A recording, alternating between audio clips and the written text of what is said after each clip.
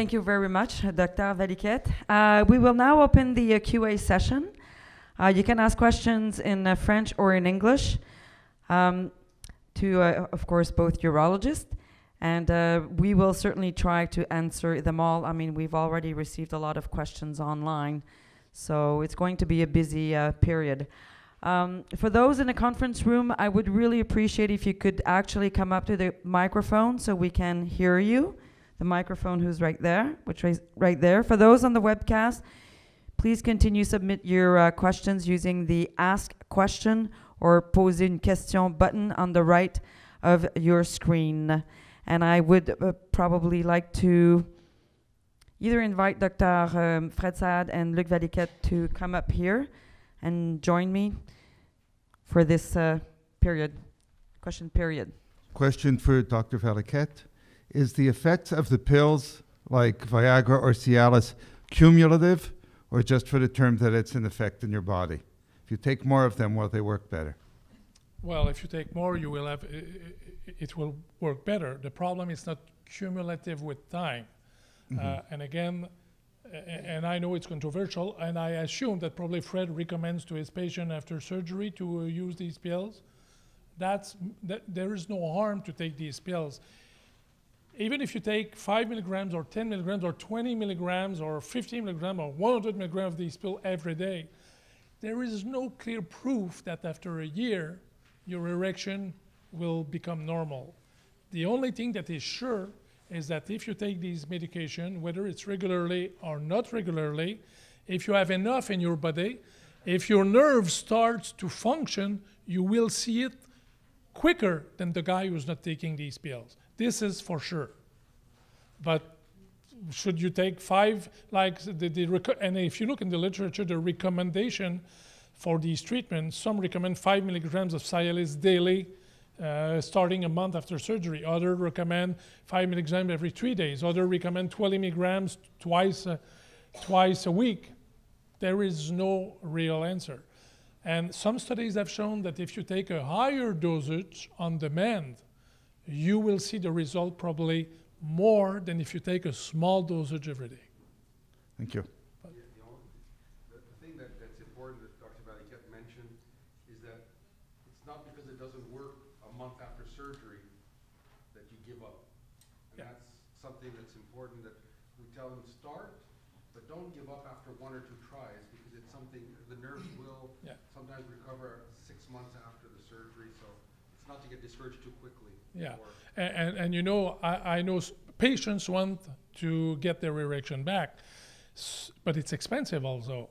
And there is, if you tell the patient to take 5 or 10 milligrams every day for a year at $5, $10, $15 a pill, that's a lot of money.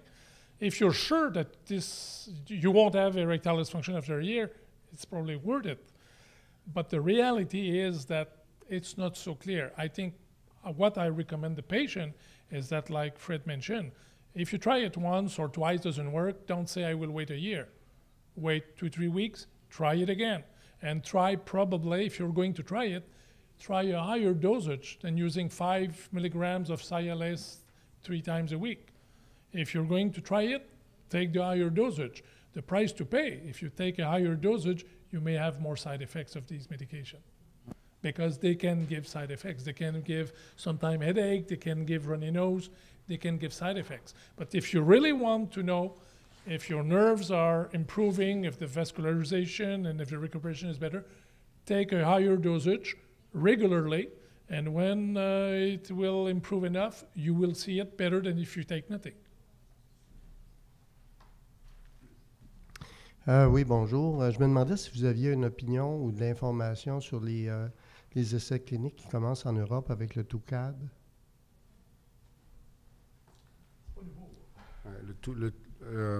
The question was regarding TUCAD. So this is something that we worked on about 15 years ago, and now it's starting again. They did a study that was published recently that it looks like it's effective. It's still short. So I think it's a promising technique. It's not, again, like the brachytherapy, it's not for everybody. But the TUCAD, just for those who've never heard of it, it's a kind of laser that you put into the prostate, and there's a light source that has to be activated, and the intent is to try to kill off the prostate cancer with something that's very minimally invasive, very much like brachytherapy.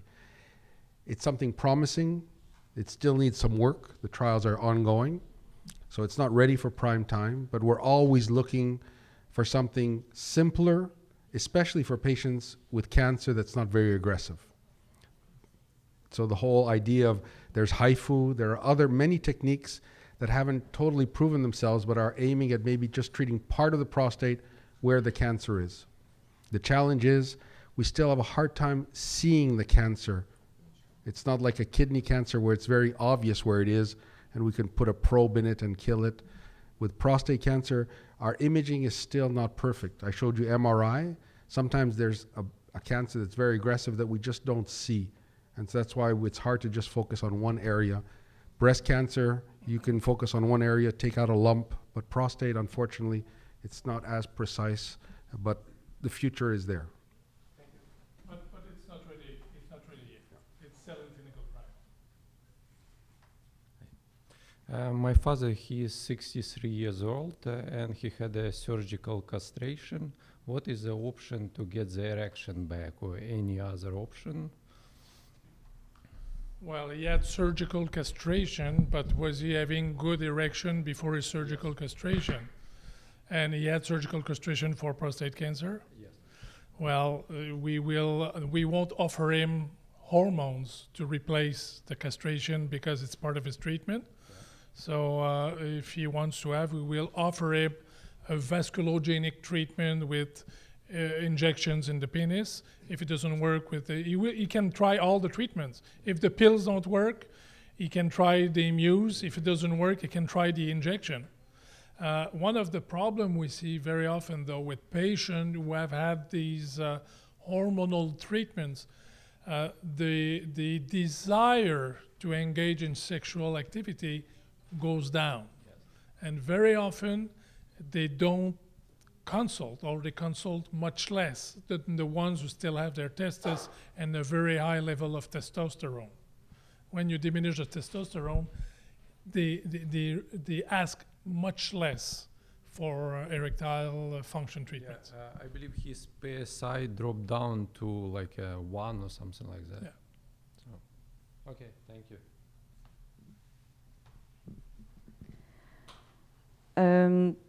Docteur Saad, pourriez-vous me dire si après l'ablation de la prostate, donc il y a 7 ans, il y a un taux minimum ou maximum du PSA à avoir?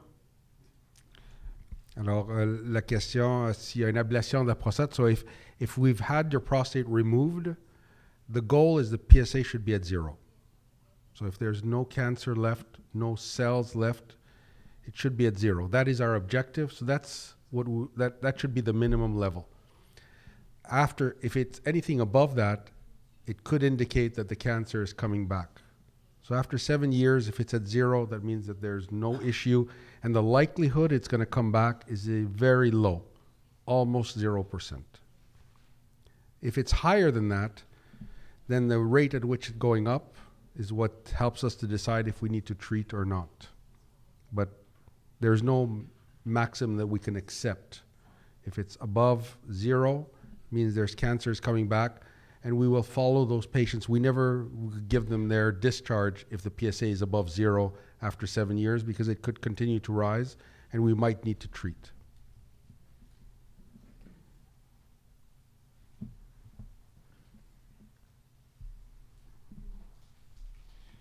Docteur Saad, vous avez parlé d'un groupe de patients que vous suivez à faire des exercices physiques. Est-ce que la liste est déjà close ou bien? Non. Alors, le programme d'exercice qu'on veut qu'on commence est pour des gens qui sont dans un certain stade de la maladie. Alors, des gens qui sont déjà avec des métastases et qui ne répondent plus aux hormones. Et l'étude, pour voir si l'exercice fait vraiment une différence, la moitié vont avoir le programme d'exercice, L'autre moitié, on va juste leur recommander de faire de l'exercice sans avoir un entraîneur. Alors, c'est une étude comme si c'était un médicament. So the study is as if it's a drug. As if it's a pill, patients are randomized. When we do a clinical trial to see if a drug works, half the patients get the drug, the other half get the standard of care or a placebo, and that's what we're doing here. So we can't put a placebo because we can't train somebody and pretend we're not training them. So half the patients get the training with a trainer, and the other half are going to get recommendations of exercise.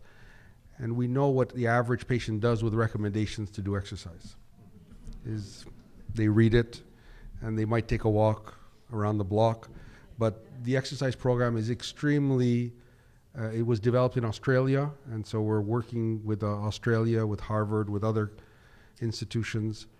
So it looks like it has the potential of increasing survival, but we need to test it. Because there could be some risks also doing exercise when you have cancer spread in the bones. So we're going to have to look at it like any other drug. And it's going to take about 5 years to finish the study. And it's an investment from Movember for about $15 million. Merci. Je vais poser une question juste avant vous, une qui est rentrée en ligne. Non, non, restez là, s'il vous plaît. Restez là, s'il vous plaît. I had my prostate removed in 2009. I go for a PSA test every 6 months. Each time the PSA increases a little from 0.3 to 0.9 in 8 years. I'm 79 years old. Should I worry? No. But if you need to be followed because you might live to be 100. And I can't predict in 10 years what it's going to be. And if you're healthy and 79, it's probably reasonable to follow.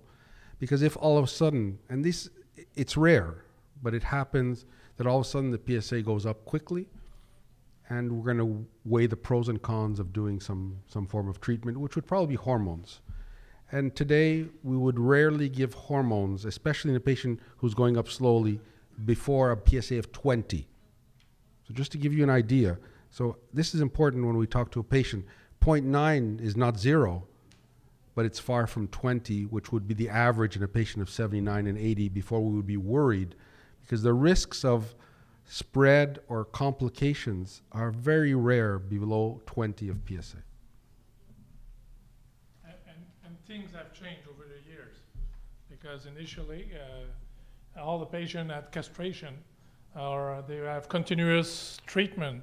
But now we realize that these hormonal treatments also have side effects and complications. And if you're 79 and it's going slowly, quiet. Merci. Ma question est, si les nerfs érectiles ont été coupés lors de la chirurgie, est-ce que dans les solutions que vous avez proposées tout à l'heure, il y en a qui peuvent fonctionner quand même? Je peux répondre en français? Pas de problème. Je traduirai en anglais. Sorry. Un des problèmes des nerfs, les nerfs, ils sont très petits. Puis mes collègues chirurgiens qui font des prostatectomies radicales, moi, je fais plus ces interventions-là, j'en fais d'autres, mais reconnaître les nerfs, puis être sûr que le nerf, c'est celui-là exactement, là, les nerfs sont tout petits. C'est pas juste un nerf qu'on voit. Il y a d'ailleurs eu des études à un moment donné où on a dit on va prendre des nerfs de la jambe, puis on va aller les transplanter là pour accélérer. Ça se fait plus aujourd'hui parce que c'est un plexus, c'est un paquet de tout petits nerfs qui sont dans une région.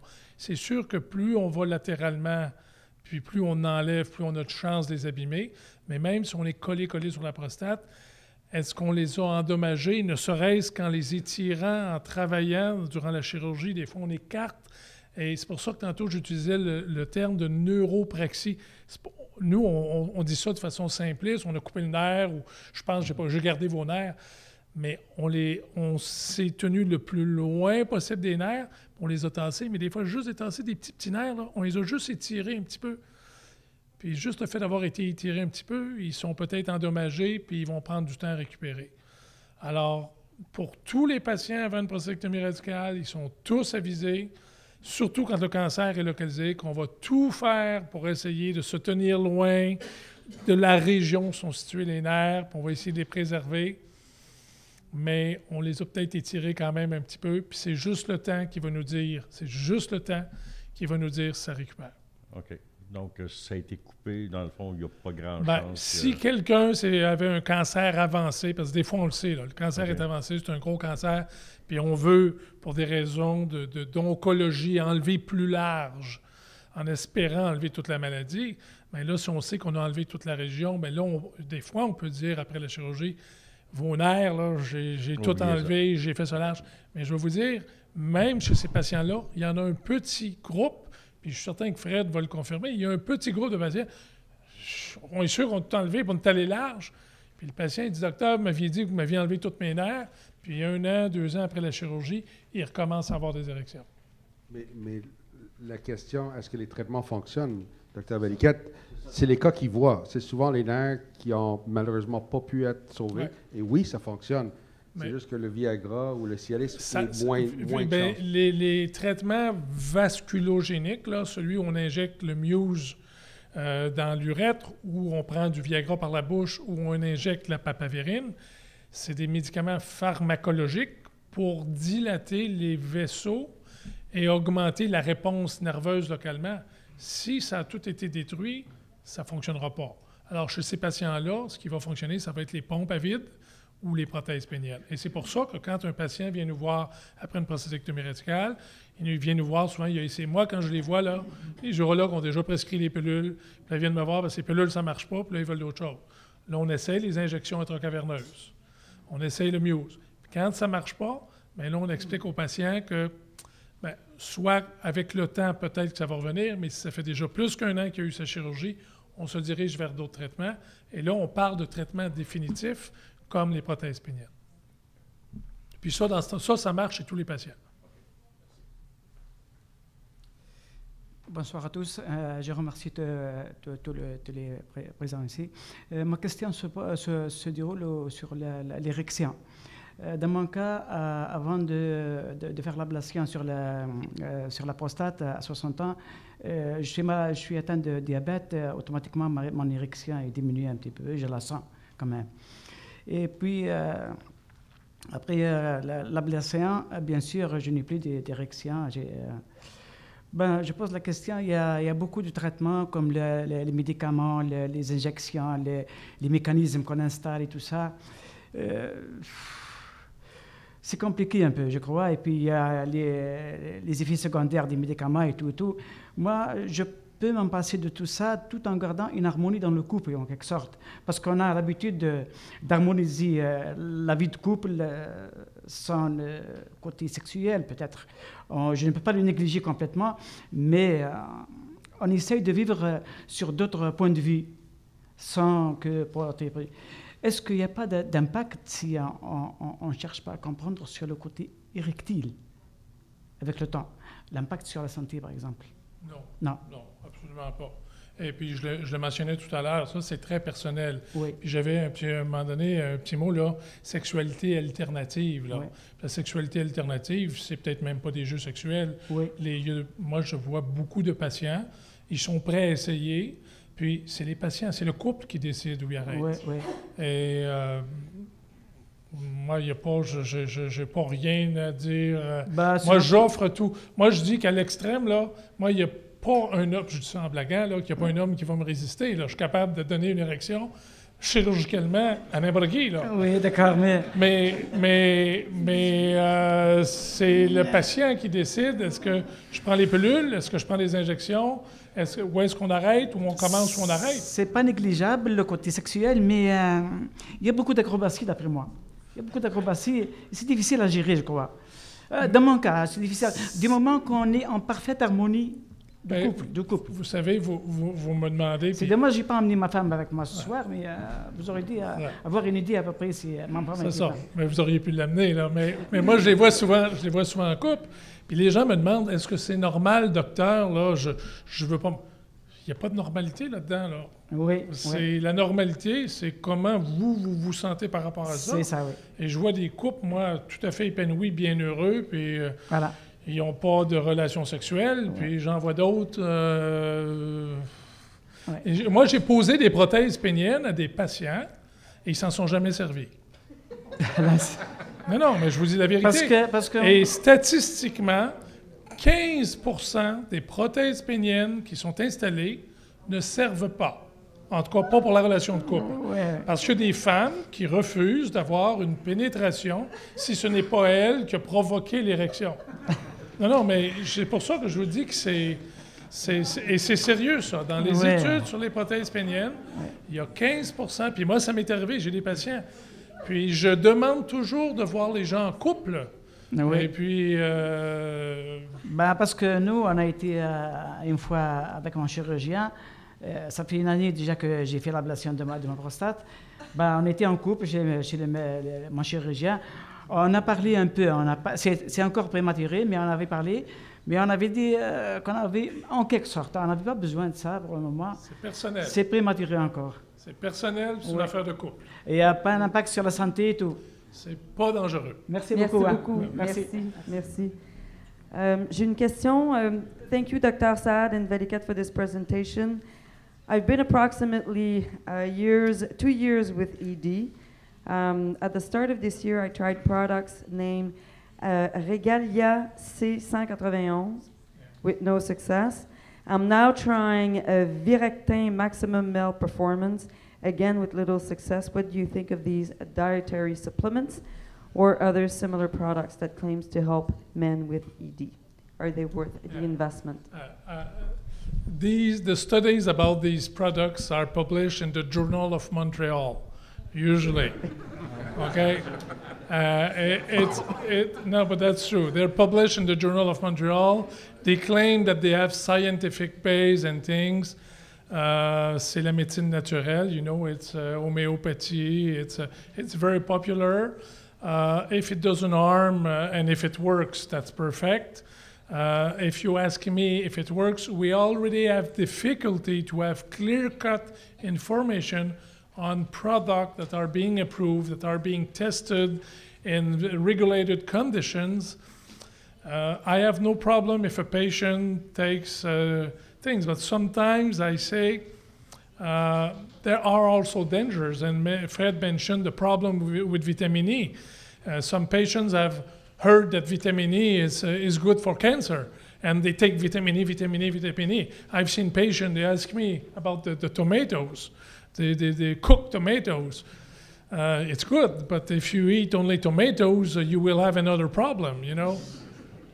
So if it's good or bad, it doesn't harm, probably, but the treatment I discuss are treatment that have been tested, and I know they work. That's all I can say. Oui, bonjour. Merci d'être venu ce soir là, pour nous informer. J'ai 2 questions. Première question, c'est au niveau des tests pour le PSA. Il y a de l'air d'avoir une tendance chez les médecins de famille que le test habituel annuel passe à biannuel. Moi, dans mon cas, je viens d'avoir une ablation complète. J'ai attendu 2 ans. Il y a 2 ans, j'étais à 5 dans mon PSA. Cette année, j'étais à 11. Est-ce que c'est la tendance qui continue? Est-ce qu'on parle d'une façon où on s'en va vers une... Regardez, c'est pas la faute des médecins de famille, premièrement. Nos Non, deux conjoints je pense sont des que médecins c'est de plutôt famille. vis-à-vis Québec. Oui, c'est pas Québec, c'est mondial. Okay? OK. Ça a commencé aux États-Unis, qui ont été les premiers à regarder les évidences, et ils ont été très durs envers le dépistage. Ils ont dit, on devrait arrêter ça. C'était un problème américain, où ce qu'ils en faisaient trop. Ils traitaient des gens parce que c'était très lucratif de traiter. Alors, ça a été vraiment un désastre vers le surtraitement, surdépistage, et ça a enchaîné un peu à l'échelle mondiale de remettre en question le dépistage. Le même organisme qui a été très critique vient tout juste de revoir leurs recommandations il y a 3 semaines, que peut-être ils ont été trop sévères envers aucun dépistage. Ils ont même été à dire qu'il y a plus de risques à dépister que de ne pas dépister. C'était leur conclusion. Et ils avaient peut-être raison aux États-Unis. Il y avait probablement plus de tort de traiter beaucoup d'hommes dans les 80 ans et plus avec des petits cancers qui faisaient en sorte que, globalement, on faisait plus de tort à la population que de bien. Okay. Au Canada, on était un peu plus nuancé, surtout au Québec. On a dit, les évidences montrent que si on fait ça de façon rationnelle et intelligente, il y a probablement un peu plus d'avantages de dépister et après ça de discuter, comme Dr Valiquette a dit, le pour et le contre. Mais les médecins de famille se trouvent au milieu de tout ça. Il y a leurs collèges qui leur disent « il ne faut pas dépister ». Et après ça, il y a nous autres qui disent que peut-être il faut en discuter. Alors, mais c'est vrai que le 2 ans, c'est quelque chose qui est répandu. Mm-hmm. En rétrospect, à 5, peut-être j'aurais pas attendu 2 ans. Mais ça mon neurologue me disait que si j'étais à 5, j'avais plus de chances de me faire frapper par un autobus. Oui, mais là, on le sait aujourd'hui. Par exemple. Mais là, on le sait aujourd'hui. Mais il y a beaucoup de gens qui se promènent avec un 5 et qui restent à 5. Mais il y a beaucoup de travail à faire. C'est vraiment la recherche que Procure et beaucoup d'autres organismes font pour qu'on puisse un jour arriver à quelque chose d'un peu plus intelligent que de dire prise de sang, biopsie, traitement. Il y a tout un profil génétique, il y a des prédispositions, il y a toutes sortes de choses qui sont en train de s'élaborer dans notre façon de voir une personne dans sa globalité. My second question, if I may, is regarding Cialis. French, I think, but everybody caught that? Sorry. Sometimes I don't remember what language I'm speaking. Okay, me neither. No, basically it's the word stigma. Mm-hmm. Regarding Cialis. I was operated last month. My doctor gave me a prescription for Cialis. I was very appalled to see that I have to spend $150 a month for a 5 milligram pill when the operation must have cost about $5,000. I'm just wondering the stigma associated with that particular pill, with the whole idea of erection, and this is a nice thing to have, but it's not necessary. Is there any pressure on the government to have this through the medical system covered by Medicare? Yeah, the problem is, this is not new. The problem is that many patients have erectile dysfunction. In Quebec, there is between 500,000 and 750,000 men with erectile dysfunction. That's a lot. That's the statistic. It follows age, approximately. 40% at 40, 70% at 70. That's about this. So you make the calculation, that's a lot of men who have erectile dysfunction. And who is the government going to give Viagra, Cialis, and things to every man who has erectile dysfunction? This would cost a fortune. And if it doesn't work, are you going to go to injection? And if it doesn't work, are you going to put penile prosthesis? So at a certain point, it becomes very expensive. Now you will say, well, I had a surgery. So because of the surgery, I need this. But then a patient will have diabetes. He will say, well, me, it's not a surgery, but I have diabetes. So where do you start? Where do you stop? So this, the only treatment now, and it's pretty new, the government has accepted, we had a problem with the penile prosthesis. The government has accepted now, if a patient has tried the pills, the injection, it doesn't work, they are offering, I think in Quebec, the equivalent of 100 penile prosthesis for Quebec in a year. Oh my goodness. And that's all. That's the end treatment once the patient has tried everything. But there are so many patients, and if you have a prostate cancer and you're operated, but you smoked before and you had diabetes, maybe you don't have erection because you smoke, and maybe you're diabetic because you didn't follow a diet. Where do you stop? Where do you start? So the position of the government is very simple, is that they don't pay for it. Thank you very much. On va prendre quelques questions. Encore.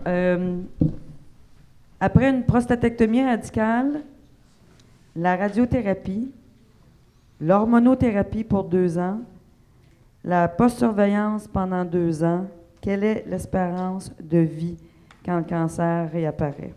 L'espérance de vie moyenne. C'est une question impossible à répondre. Chaque patient répond différemment. Mais quelqu'un qui se trouve chirurgie, radiothérapie, hormones, et que le cancer commence à revenir, a encore beaucoup de chances de répondre aux hormones.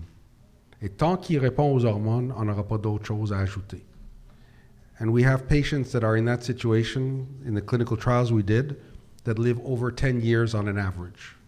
So I think the hope is that there are a lot of things to do in a patient who's recurring even after all of that treatment.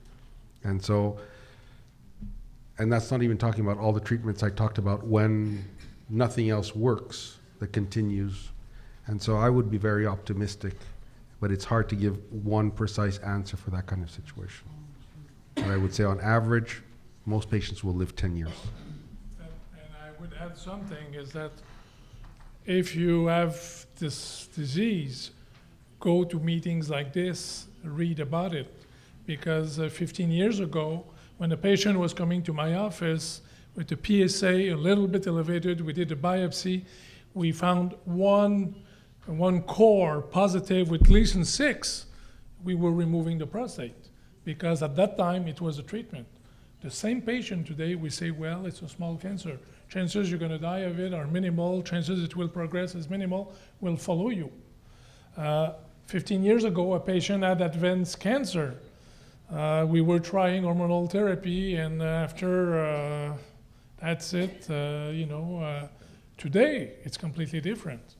We wait, we have intermittent treatment, and if they recur, we can offer them more profound hormonal therapy, we can offer them chemotherapy. Things have changed a lot in the last 10 years, in the last 20 years, in the last 30 years, and I'm sure they're going to change a lot in the next 10, 15 years. So if you have a small cancer now, your PSA is going up, take time, because maybe in 5 years from now, it's going to be completely different.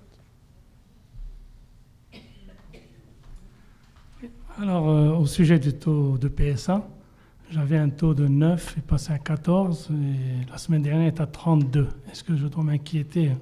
Est-ce que c'est un cancer automatique, ou bien il faut faire une résonance magnétique, ou bien des biopsies? Est-ce que la résonance magnétique aussi peut déceler le cancer, ou faut absolument la biopsie? Donc, c'est 2 questions. Okay. Ce que je parle souvent aux patients, et j'essaie toujours d'éviter à ce que ça devienne des consultations, parce que chaque cas est un peu différent, et par respect pour votre cas que je ne connais pas en détail, mais je dirais en général, même un PSA à 30 ne veut pas nécessairement dire qu'il y a un cancer.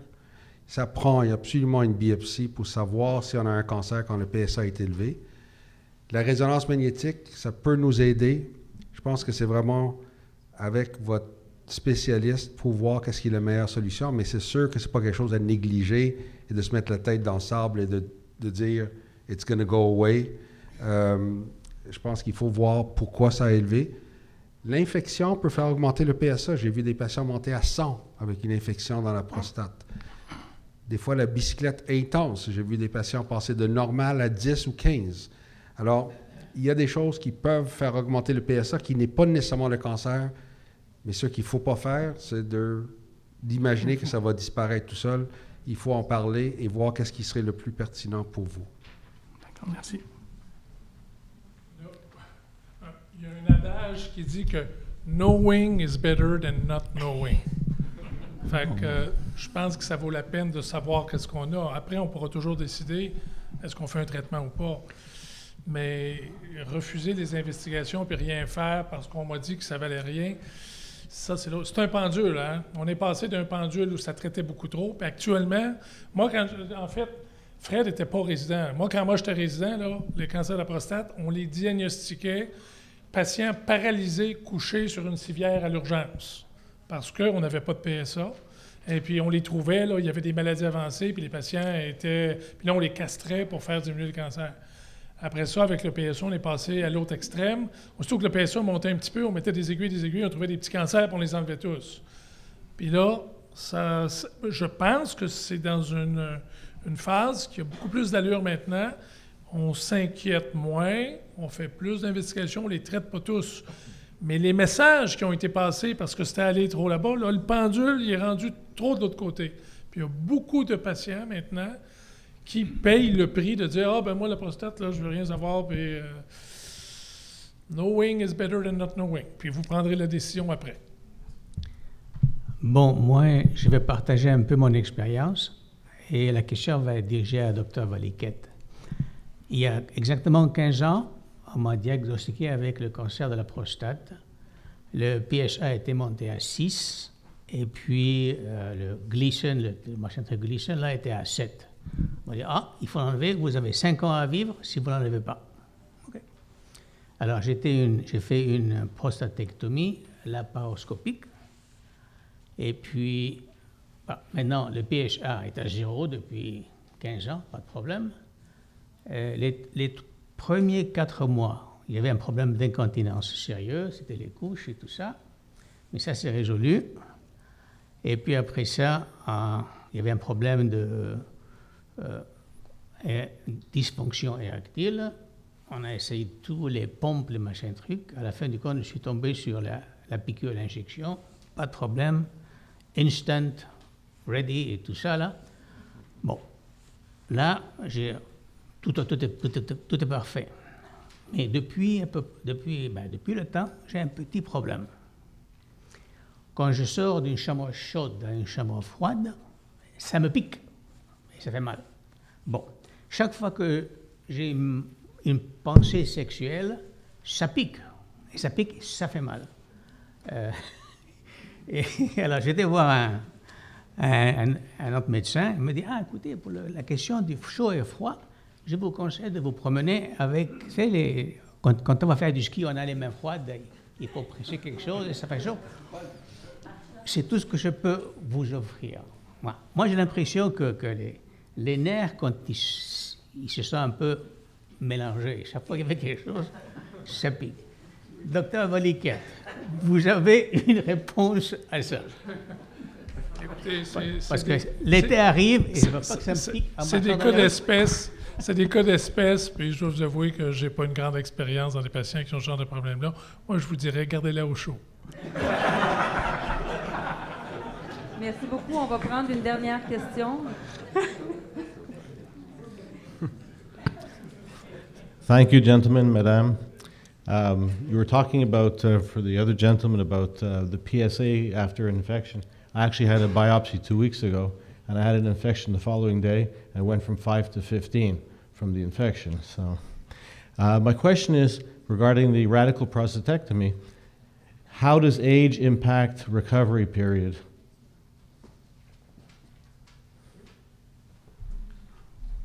So obviously, an older patient, and older is defined differently by different people, okay? So I'm going to be politically correct. You know, my definition of old or young is anybody younger than me for sure. And so I'm operating more and more young people now than I used to. But obviously, muscles age with age. And so statistically, there's more risk that if I operate somebody over 70, who's an average, I mean, obviously if somebody does marathons like Laurent Proulx, and he's probably going to be in very good shape even at 70. But the average 70-year-old patient is at much higher risk of incontinence and sexual dysfunction if I operate them than a healthy 50-year-old patient.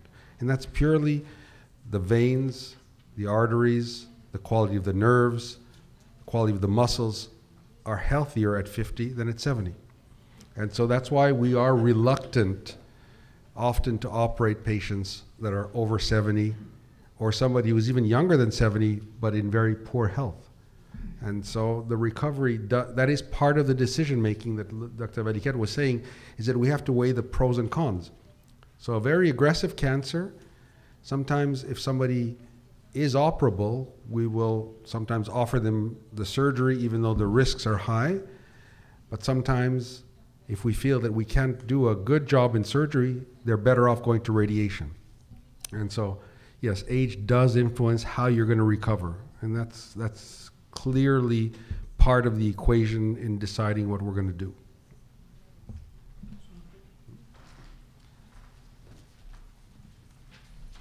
Moi, j'aimerais juste rassurer monsieur.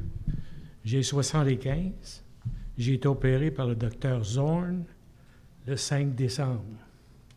Je suis 90% continent. Je n'ai pas travaillé encore sur la fonction érectile. C'est pas grave. Mais ça, c'est un point. Je ne dis pas qu'on ne les opère pas, mais vous avez l'air plus jeune que 75. Vous avez sûrement des muscles en meilleure forme que là. C'est pour ça que j'ai été très spécifique que pour la moyenne des gens, il faut peser le pour et le contre. Et c'est sûr que quelqu'un qui a un cancer agressif, ça mérite d'avoir un traitement. Et après ça, on vit avec les conséquences ou les succès. Mais c'est un cas par cas. Avant de tomber avec le Dr Zorn, j'avais été suivi pendant 8-9 ans par deux autres urologues dans un autre hôpital qui ont carrément refusé de m'opérer. Mais là, j'ai été chanceux, j'ai tombé sur le Dr Zorn, puis il dit « pas de problème, l'opération robotique », puis j'ai pris une Tylenol après. C'est ça. Et la moyenne des gens qu'on opère, en ayant une bonne sélection, récupèrent très bien des chirurgies. Alors, c'est un beau témoignage que quand on est en forme, la plupart des gens vont très bien récupérer. Mais il y a malheureusement des cas que le Dr Valiquette voit, c'est que oui, il y a un 5 à 10 % qui vont avoir des conséquences.